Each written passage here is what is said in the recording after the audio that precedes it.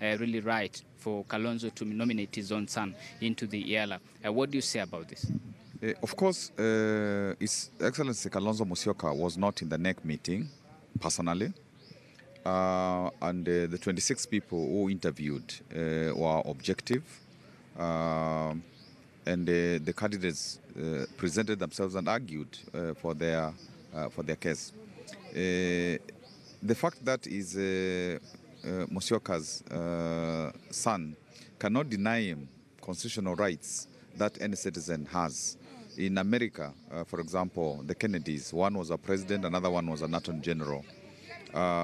Even in Kenyan history, there are families that have produced leadership, whether it is the Odingas, it is the Kenyattas, it's the Nyagas.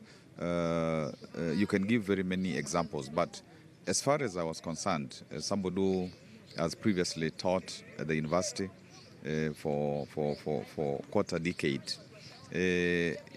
you interview people and you see what they have, particularly intellectually. And I have no doubt in my mind that if Kennedy was not given the position, it would be because we are discriminating against him. It would not be because he does not have the knowledge. But also more importantly, it is the party which is taking him forward, who is nominating him through the NEC. It is not his father. And we are alive to the fact that a parliamentary committee will question him, and then, if necessary, the entire parliament, both National Assembly and Senate, but particularly National Assembly, will also make a judgment. So sometimes when some of these names are given forward, it is also through the realization that there are many players who are vetting somebody, who are voting on somebody. So any issue of bias cannot arise. Yes.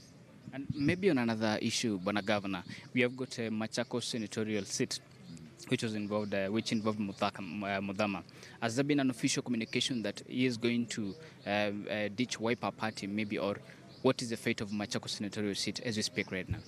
I think in the public domain, Mudhama said that he's going to be a nominal member of Wiper.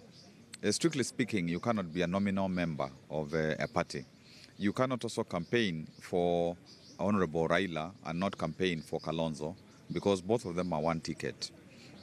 So even if EALA did not get the governorship ticket in Machakos, it's not reason for Mudhama to get angry and to say that he's not going to be in Wiper. But up to now, I'm not aware that he has written a formal letter to resign from Wiper.